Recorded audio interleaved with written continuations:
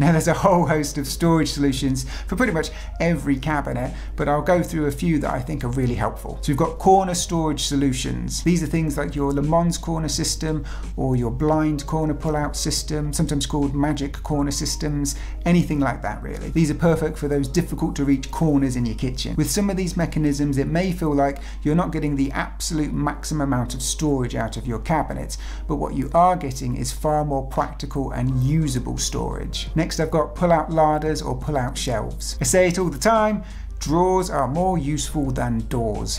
Having something that pulls out towards you so you can see and access everything in that cupboard is far more useful than getting down on your knees and rummaging through a cupboard to see what's at the back of it. So including a pull-out larder or at least some pull-out shelves is a great way to optimize that storage space. And I find they can be especially helpful for narrower cabinets, as it really maximizes that storage space that you have, pulling everything out to you.